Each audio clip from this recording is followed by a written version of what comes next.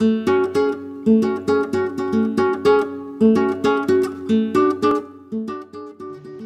are here today with Roland Hairsink, and he is going to show us how to make espresso. Espresso.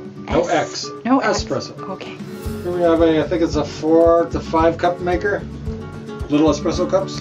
It's just Bob and I having a coffee today, so we're using this little guy, a 2 cup maker. Same apparatus inside, outside. How this works is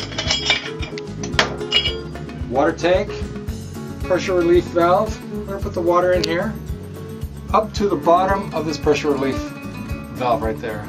Then we'll put the coffee holder in there, fill it with coffee, pack it down a little bit, not too tight. We're going to screw on the top. We're going to put it on the stove.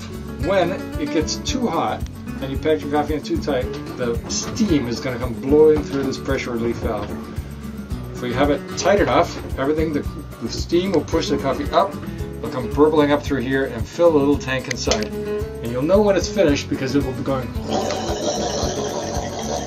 And when it makes the sound, then you're finished. The bucket here to catch the overflow, because sometimes when you pour it, it flows over. You can see here a little bit of the coffee is overflowing. But what we're going to do now is we're going to pat the coffee down. I use the back of the spoon, this part. Just pat it down lightly. It's patting down pretty light. I got to add a little more coffee. We want to make it a little bit firm.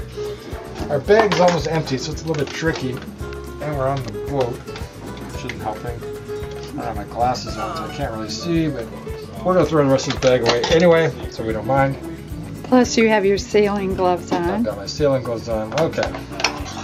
We're now going to make sure that the ridge for sealing is clean. You see how I swept that off? Here we got a rubber ring. Don't worry about that coffee there. We can blow that out in just a moment. And now we're going to screw this on the top.